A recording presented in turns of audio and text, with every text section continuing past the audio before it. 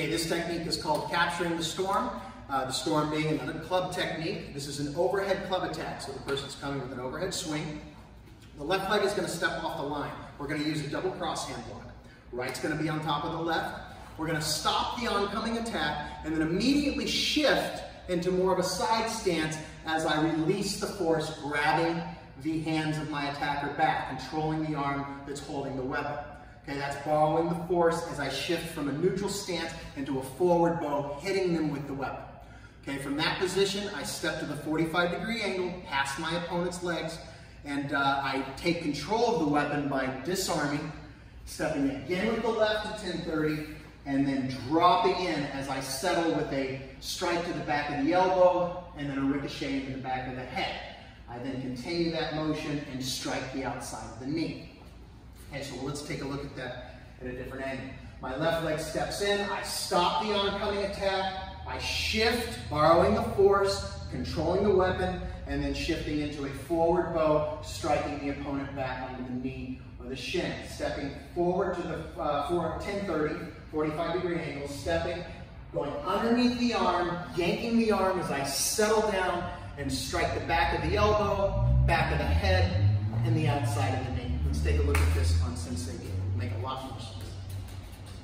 So as he comes in, I stop the oncoming attack with a left foot forward position.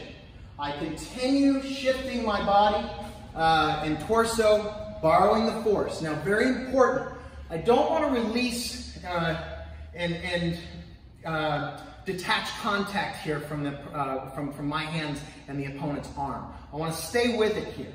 So I let this travel, opening my hands up, and my thumbs will be facing each other. So my right hand's just going to open up and grab the top of his fist, and my left is open, grabbing the bottom, controlling the fist, locking it into place so he can't drop the weapon.